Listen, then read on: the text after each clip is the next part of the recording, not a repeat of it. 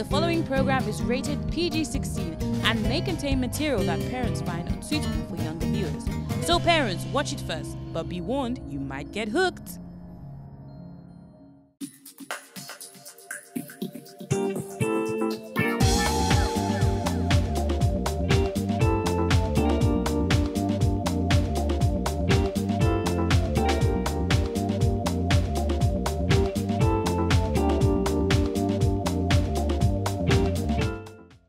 Alright guys, you're welcome to another interesting, exciting episode of Shots in Shot on R2 TV. I am Ilo with the flow.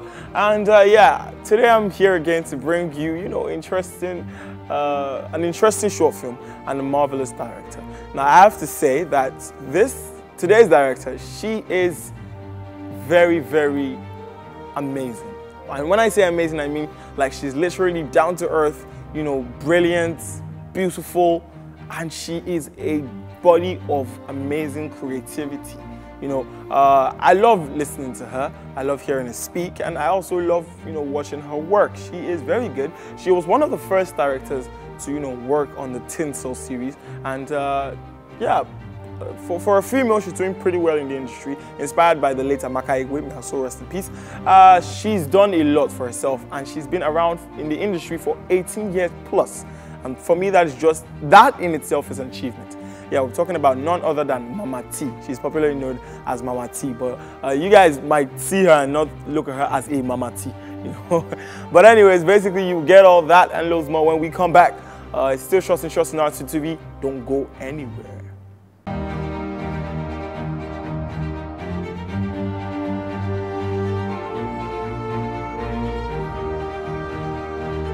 My name is Tope Oshin, and you're watching Shots in Short.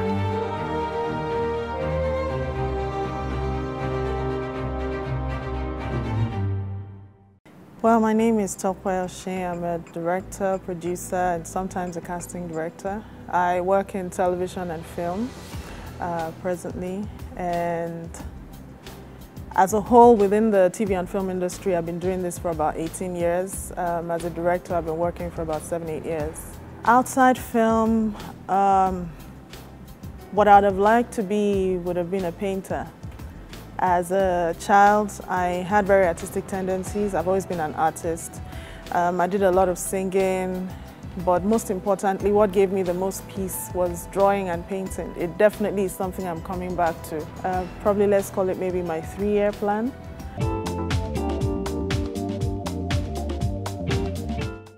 I probably acted in 1 or 2 plays, maybe in church, or something, but it wasn't, I didn't look into performance or even film, as where I could possibly end up. And my journey there actually was some sort of an accident because I was in the university. I just lost an admission after losing 2 years in the University of Ilorin, and then I had to come back to Lagos. And what seemed immediately available at the Lagos State University then was theatre arts. I didn't have an idea what it was, but I just wanted to get back into school and make up for the lost years, and basically get started again. So I got into that and started studying theatre arts. Just as I expected, we started reading books, and I was happy.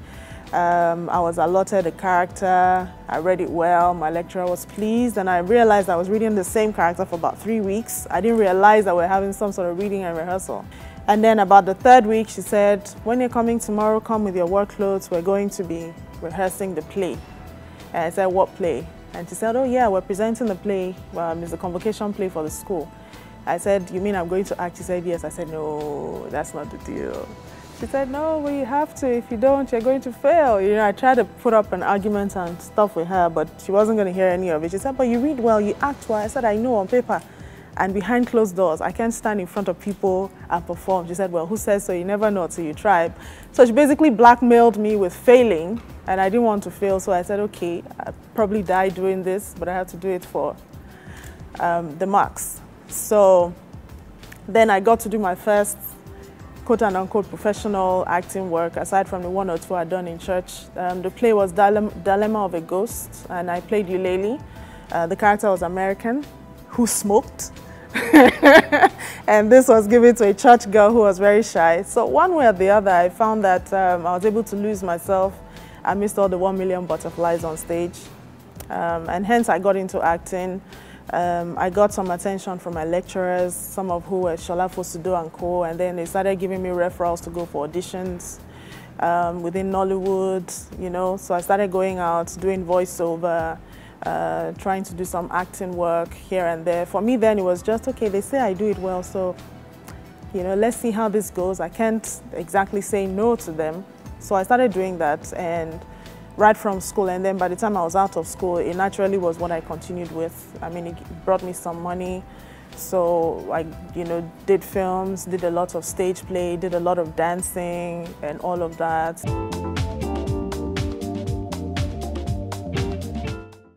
Someone introduced me to Amaka Igwe. She was at the time looking for a particular actor to play a character in one of her new movies. And I went in to read for the role, and I got the role. And during the rehearsal, we discussed the character background and the movie and all of that. And at the end of the rehearsal, she asked me to stay back and asked me if I ever thought of being a director. I said, where is that coming from?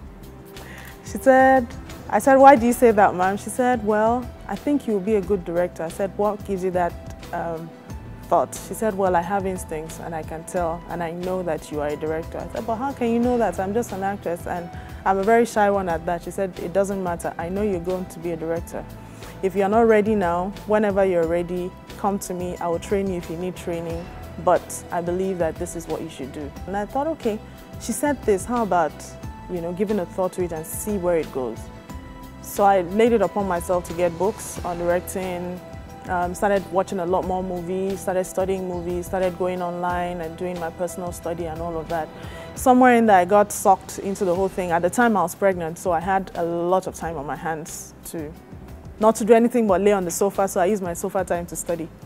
And so after I had, you know, the baby I was pregnant with then, I went back into the film industry where I'd practiced a little before then, and then I started talking to directors I had worked with and told them, you know, I'm actually interested in directing. Some of them outrightly laughed.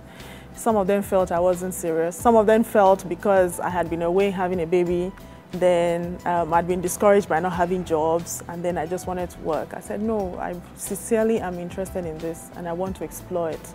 So the few ones that took me serious, people like Farouk Lasaki, invited me on then, and on every commercial he shot, he would always, you know, invite me first to observe, and then after a while I started, you know, taking up the role of the assistant director, watching how it was done and all of that. Same with Mr. Femi Odubemi, Austin Awulonu, you know, some of the men and people who encouraged me and patiently taught me. Ruke Amata, I was assistant director on Ruke Amata series Bachelors back then. So I got into this, you know, bit by bit, slowly, got more intrigued. Somewhere along the line, I totally forgot that I had an acting career and that I was supposed to be acting as well. I was very overwhelmed by trying to understand directing and putting a movie together. And, you know, things kind of worked on from there. I moved on to Apprentice Africa, and then I moved on to Tinsel, and then I moved on to shooting my own short films, and then feature, and, you know, everything else is history, basically. That kind of is my journey in a nutshell, if you'd call it that, and that's how I find myself where I am today.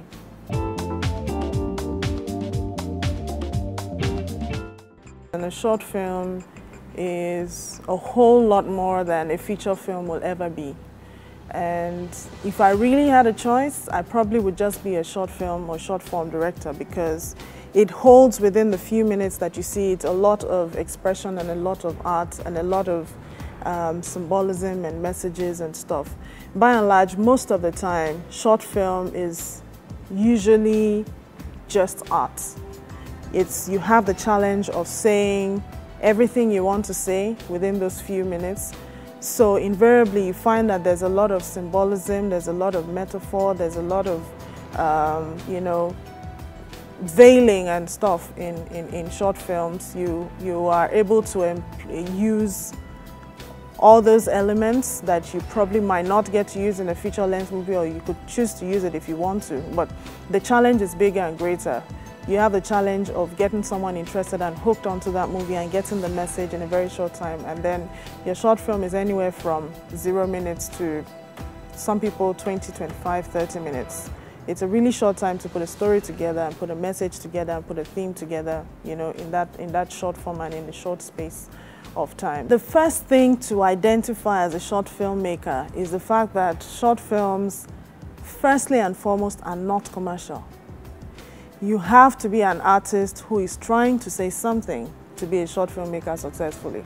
And that's pretty much where I started. I was at the point where I had shot television for quite a while. I had shot tinsel for quite a while.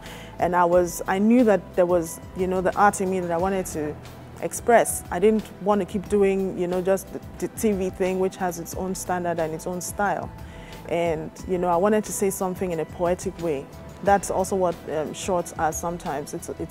It's poetry.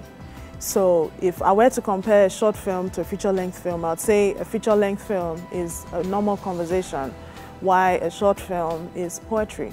So these are the first elements that a short filmmaker must understand, the fact that shorts are predominantly pure art. That really is what a short film is. It's telling a story within a limited amount of time.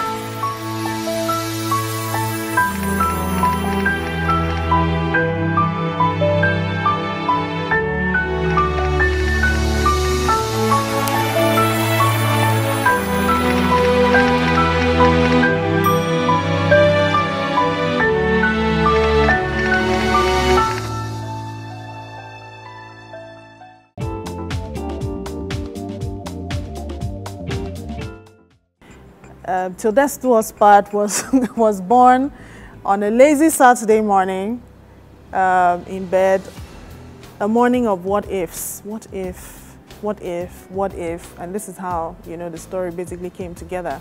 We had a couple of premises and then we put together all the what ifs, and it got more exciting as time went on. I was like, by all means, let's write this, you know. And then, you know, we kind of developed it into a story and a script.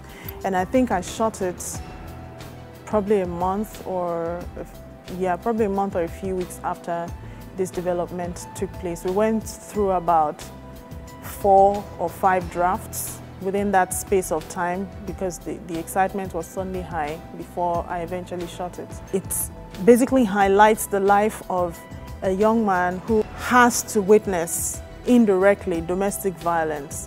And this is the question: intervene or not, get involved or not, get help or not. And he had several chances to help his neighbor. You know, he knew this was going on. What was his take? And it was important for me to say this and to talk about this because particularly here in Nigeria, we don't like to think, we don't like to fight, we don't like to worry, and we basically like to mind our own business. And this is what I wanted to talk about. So many things are happening around us, so many ills, you know, are happening around us, but we would rather just sit quiet and comfortable. In as much as it doesn't come to us, in as much as it doesn't affect any member of our family or it doesn't affect us personally, we just say, it's their business. I shot Till Death Do Us Part in just one day. It's written in such a way that it all happens in one location, but within the one location, within the story time, a lot happens within the period of the one location. So it's this man at different times, and the action keeps coming to him, you know, in his house, and you know, that's basically how we follow the story. So I shot this in an entire day, like from early in the day to late in the day. Challenges we faced, first and foremost, funding. I didn't have any money, but I was just passionate about making this film. So I basically was the production designer, I was the set dresser, I was the wardrobe mistress, I was the makeup artist. I had to do all these things myself, coupled with directing. I also produced. The only thing I didn't do was write Till Death Do Us Part. I was the props person. I had to go out and buy all the props, put them together, you know, and you know, follow everything through and blah, blah, blah. So I'd say the biggest problem I had is the problem of every indie filmmaker, which is funding and then wanting to make it happen, still trying to get your movie made despite the odds. you know, to get it done. And I had an incredible crew, and everybody was amazing. The support was great, and the movie did very well. We got you know, a lot of nominations, got a couple of awards. We won the best film at the Abuja Film Festival. We've screened it in different places. We've got really good reviews, and the message has hit home. And you know, I'm very happy that the intent was followed through all the way to the end.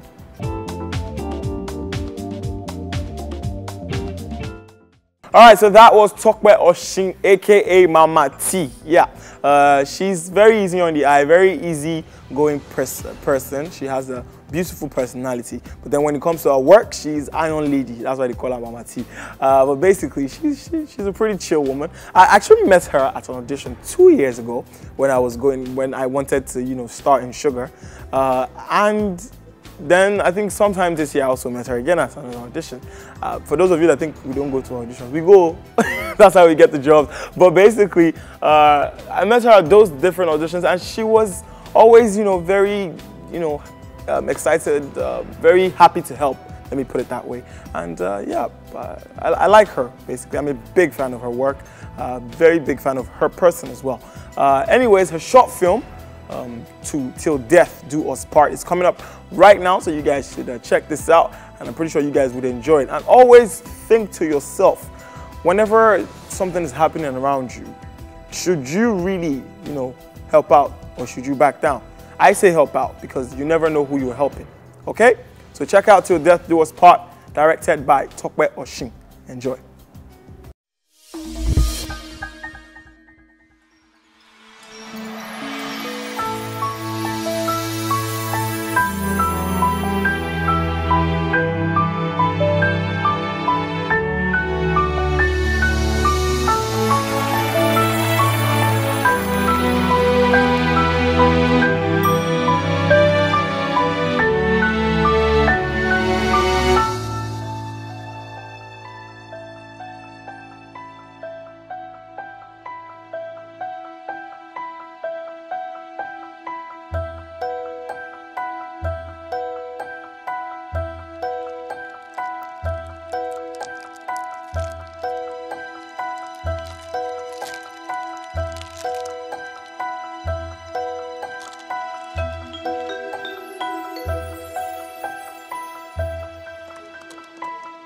John settled down on the sofa to watch his favorite show.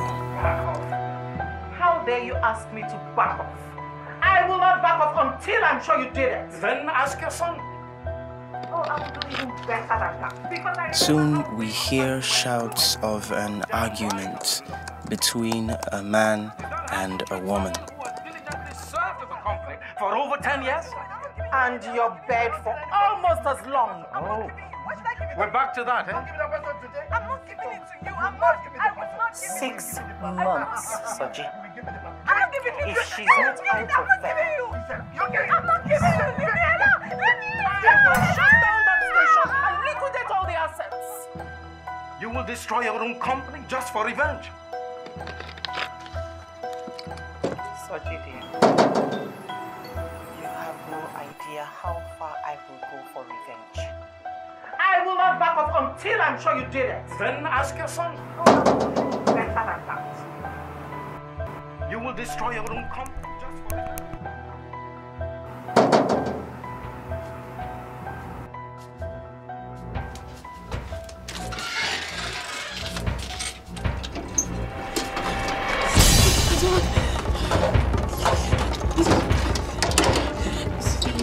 Listen, John, please help me.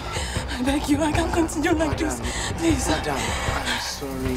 I can't help you. You shouldn't even be here. No, you can. It beats me for the slightest reasons. Today is because I didn't give him the password to my email address, please. Send that bitch out right now, or I'm going to bring down your freaking down!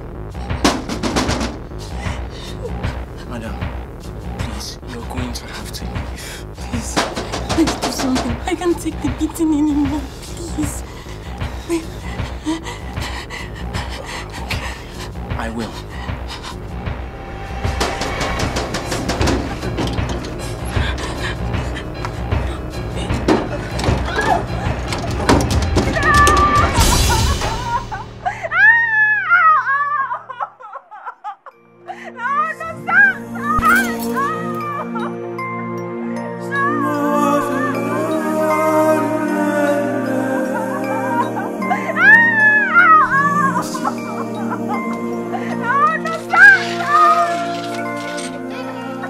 few days later, John comes back from a date with Nkechi and is in a very happy mood as he flops on the sofa, enjoying the warmth of the sunlight streaking through the gap between window blinds as he basks in the euphoria of her having accepted his marriage proposal. He was at peace with the universe, enjoying a cosmic connection with life itself. But alas, it was to be short-lived.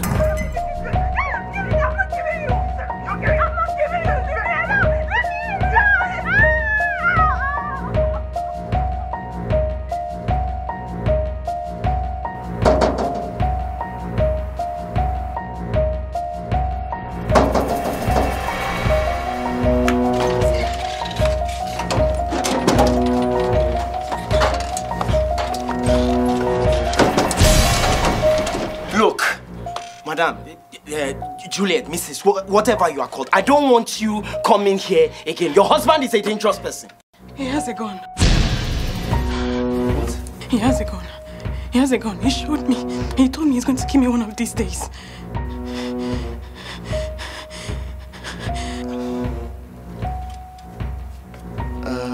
Look, he's not going to kill you.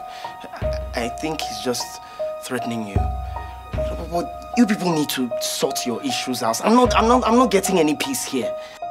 Please do something. I think he's really going to kill me one of these days. Please. You better sit down. I'll come in there. Please, don't send me out, please.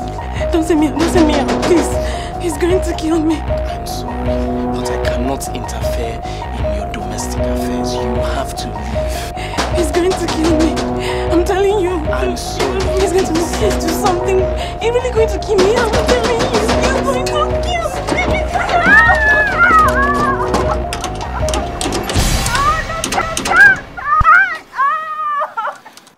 John did not hear anything from them for the next few days and started to wonder if they had finally worked things out. But he was too preoccupied with meeting Nkechi's parents to really care. He has killed her.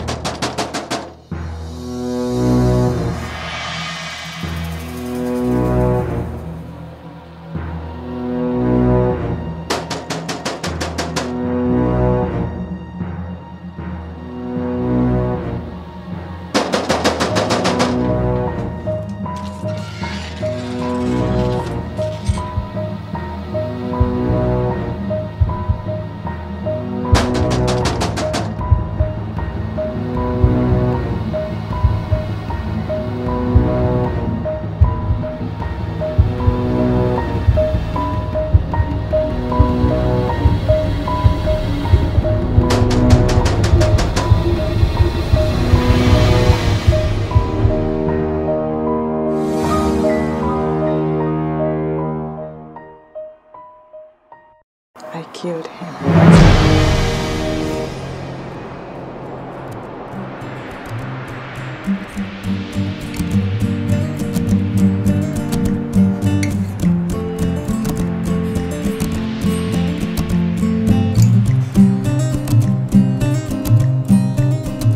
I will stand by you till the end of time. I will hold you close, won't let go till the do us part. Till the do us part. Through the raging storm, through the raining days, through the ups and downs, won't let go till the do us part. Till death do us part. Through the rocky road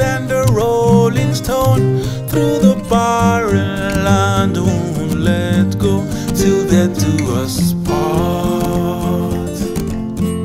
Till death do us part.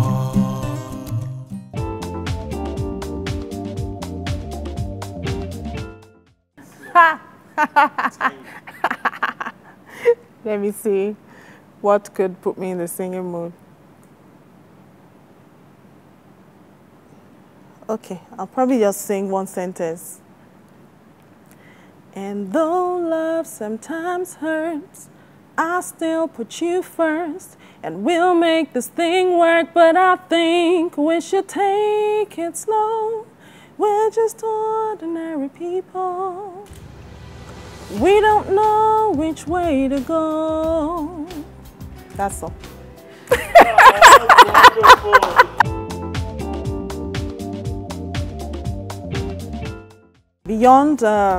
Beyond your dream to be a director or a filmmaker, you should also get practical and learn the craft. Make out time to learn everything that you can about filmmaking, about directing. It's not going to be handed to you on a platter of gold because you're a woman. Don't expect people to say, oh, she's a woman, you know, we're going to help her. No, fight for it. Actually know your business, know what it's about. Read up, read up, read up. Go to schools if you have to, take workshops if you have to, watch movies and break it down if you have to, understudy people if you have to, and ask questions. And the third thing is go out and shoot. The only way you can be a filmmaker is by having a film. And don't be scared. Shoot out all your bad films, like a friend of mine said, and then you get to start making your good films. But if you sit and keep second-guessing yourself, you will never make one film, and then you will never be a filmmaker, and then you will only talk about film and not, you know, be a director. So get up and get doing and get going and achieve your dreams.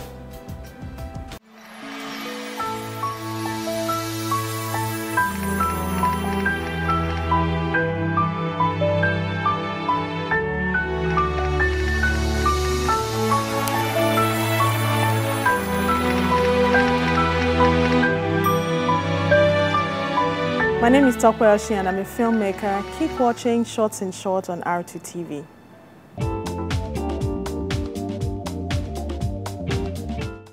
Alright guys, so I am rounding up for today. It has been Shots in Short on R2 TV. This is going to be like the shortest outro I'm going to have, because I will tell you to follow us on all our social media platforms. R2 TV on Facebook, R2_TV on Twitter, and R2 TV on Instagram. Follow me at Master Banks on Instagram and Twitter. Yeah, so from myself, Ilo with the flow, and from everyone in the R2 TV studio, this has been Shots in Shots on R2 TV. See you guys next week.